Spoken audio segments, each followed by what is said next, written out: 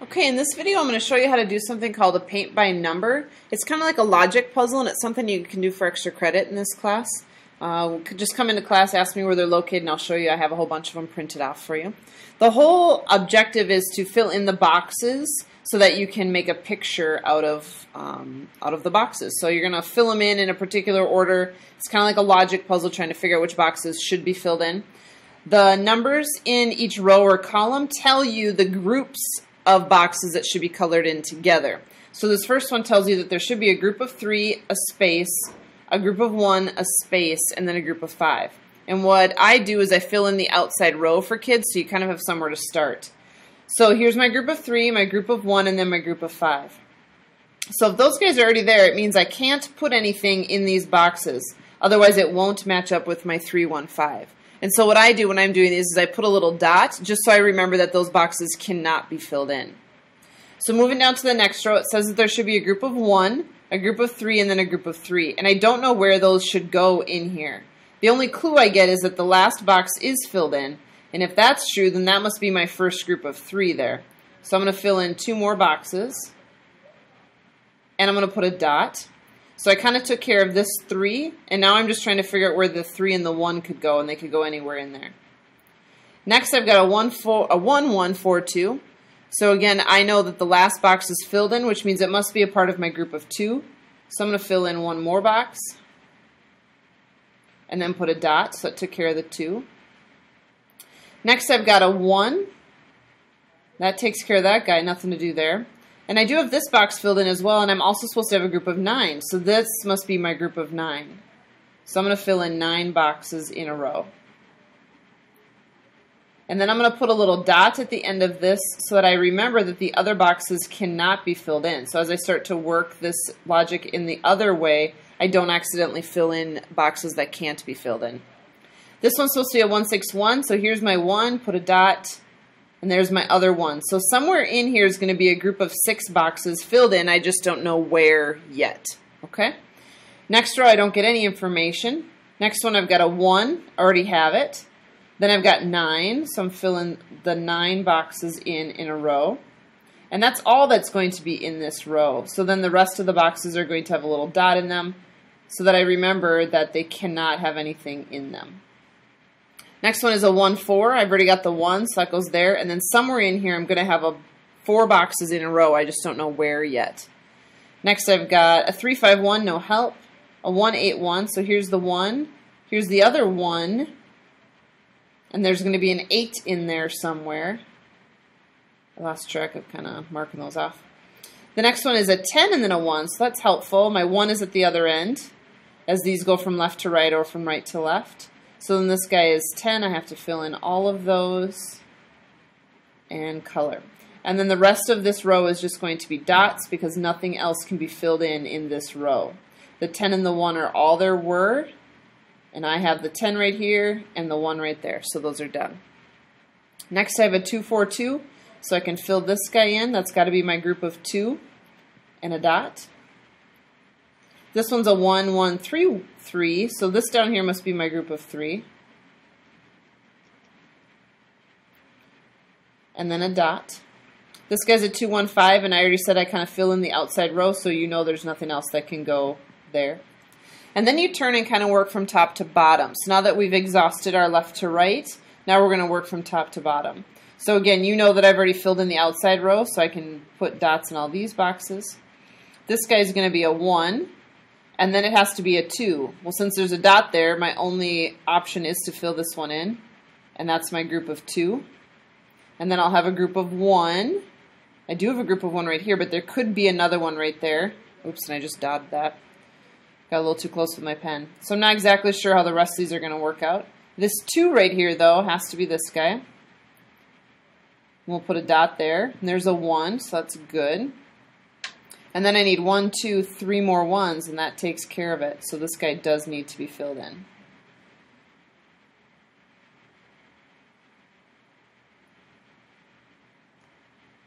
Okay, next row says a 2. So I'll start right at the top, filling in my 2. Put a dot. And then I'm supposed to have a 1, so I can put a dot there because I already have it. From the bottom, I'm supposed to get a 1, so I'll put a dot there. and then a 2. And since this box is filled in, I don't know if I'm going to go that way or this way with my second box, so I'm just going to leave that for now. Next one is a 1 at the top, good there. I got a 3 at the bottom, which doesn't help because I don't know if it starts here and goes up, or maybe it starts here and goes, so I'm not quite sure there. Nothing doing on the next one. 15, that's helpful. I'm going to fill in all the boxes.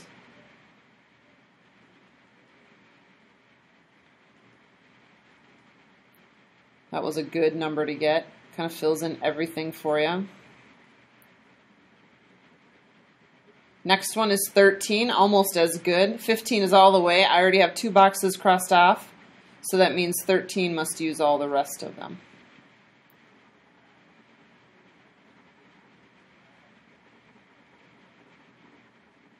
Trying to hurry here a little bit so this video isn't 20 minutes long. Another 13, good, so I'm filling this in.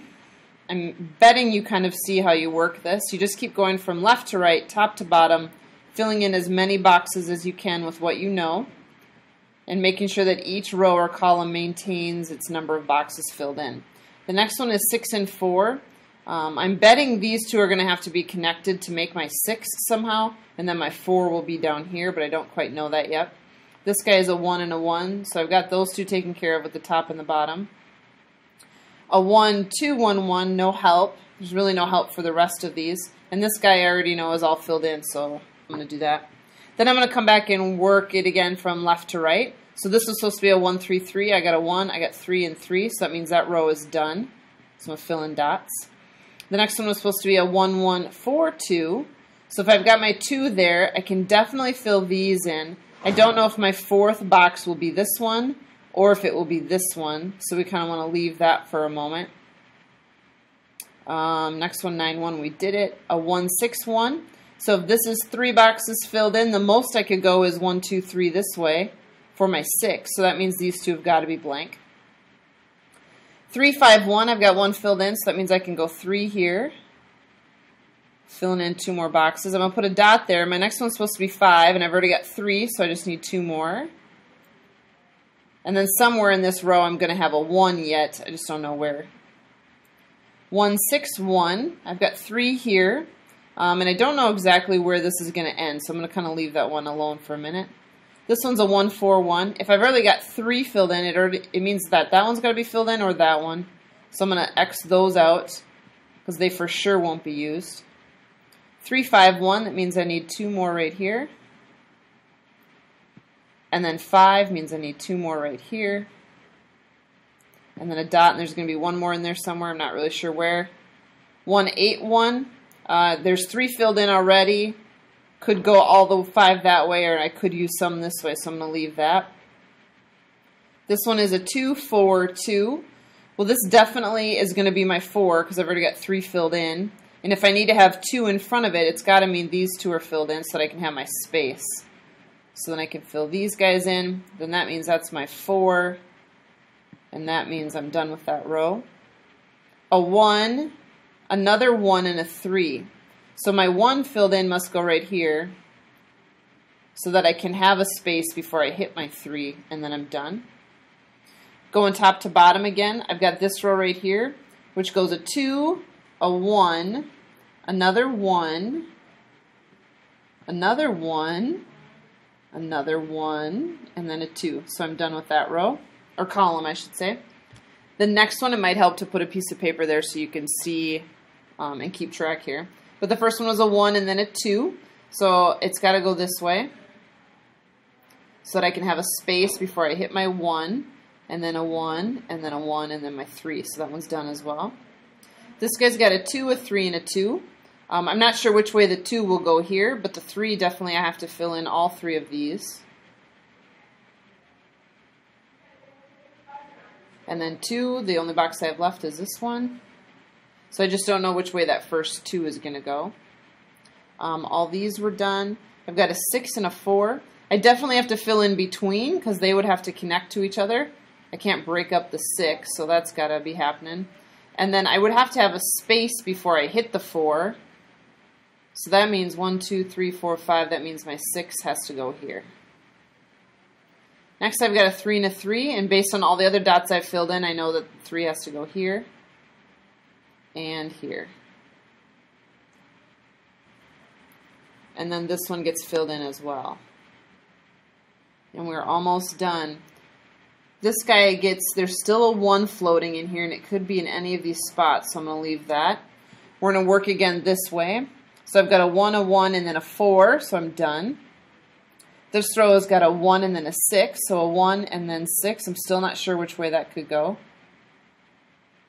This one's got a 3, a 6, and a 1. 3, 6, and then the 1's going to go in here somewhere. Not sure yet. Oops, I missed this. There's 3 here and 3 there, which means I'm done with this row. That helps. And I just have a 1 yet to figure out. Okay. A 1, 6, 1. What other row haven't we done here? I've got a 3, a 5, and a 1. Could be either box. Here's 1, 2, 3, 4, 5, 6, 7, 8. So I can fill that in and then put a dot. That helps. Going back this way then, in this row, I've got a 1 at the bottom and then another 1, so I'll put a dot there. And then a 2, and the only 2 boxes left are these 2 guys. So I'm done with that row. Working this way again, I've got a 3, a 5, and then a 1, so I'm done. And then a 1, a 6, and then a 1. So I'm done there. And then a 3, a 5, and a 1. This is the last box that's a possibility. And there we go. And if you, oops, I missed this one right here. Let's see whether or not anybody comes back to Hold on, I'm videotaping. Hold on. This right here spells moon, M-O-O-N, and then you can see this moon shape right here. So each one that you do is going to kind of come up with a different picture. And you just got to follow your rules of logic, work from top to bottom and then left to right, and then just keep filling them in.